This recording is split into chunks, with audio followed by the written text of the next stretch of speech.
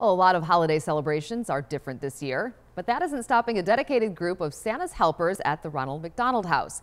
The Kohl's visual merchandising team comes out to deck the halls every year, making them heroes to all of the families who are staying there. Wow, they're coming, Shelly! The ornaments are rolling in, the decorative packages being stacked under the trees. And lights are being strung up everywhere. The team and I are really excited every year to be able to do this event. We look forward to it all year long. Sandy Cherry is the visual presentation manager for Kohl's.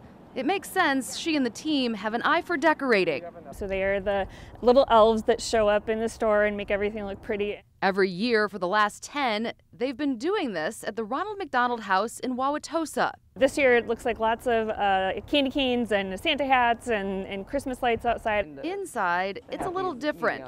The Kohl's team picked out the shiny green garland. Last year we did new green trim in 100 stores, so we decided that we'd use some of the prototypes from that. But it's Ronald McDonald volunteers putting it up. Typically we would invite them in and have them really deck the halls inside. This year, of course, like everything else, that's different. Ronald McDonald House Marketing Director Melissa Marney says keeping families safe during the pandemic is the top priority.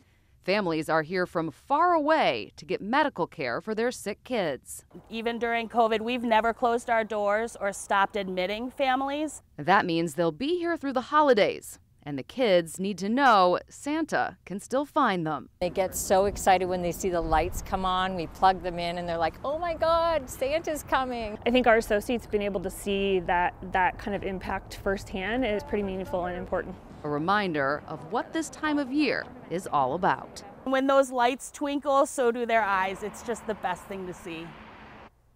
Well, Ronald McDonald House is serving 20 to 30 families right now. We have info on how you can help at CBS58.com. And if you'd like to nominate someone for Natalie's Everyday Heroes, just send me a message.